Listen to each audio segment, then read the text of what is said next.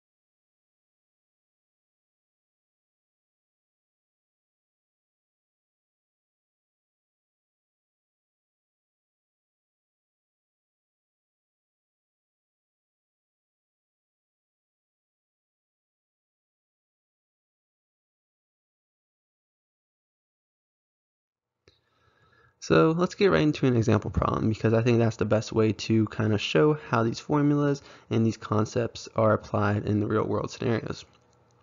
So we're asked to find the distance between point P, which is at the coordinate system 1, -3, 5, and point Q, which is at -3, 4, -2.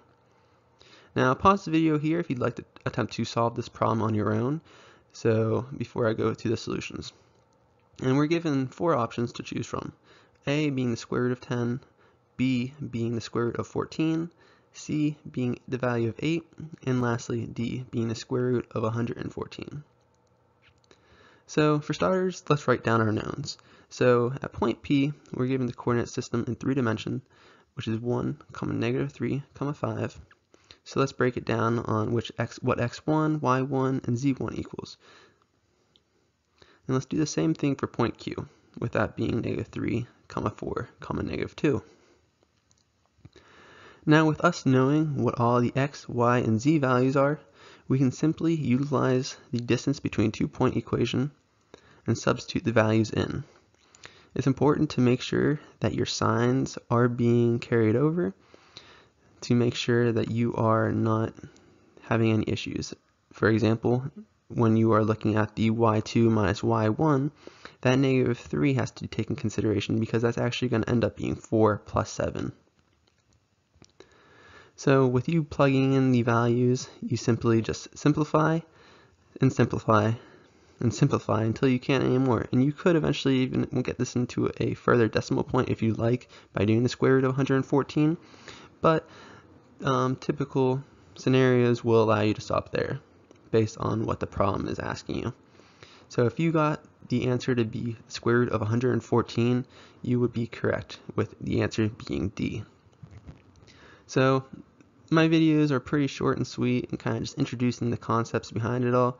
I can go further into detail if you guys would wish, but I like to kind of just skim the surface to introduce the concepts, and if you're kind of preparing for an exam or just trying to refresh your memory on a certain concept you remember in math class before taking a quiz, a nice 5-minute video would do the trick, I think.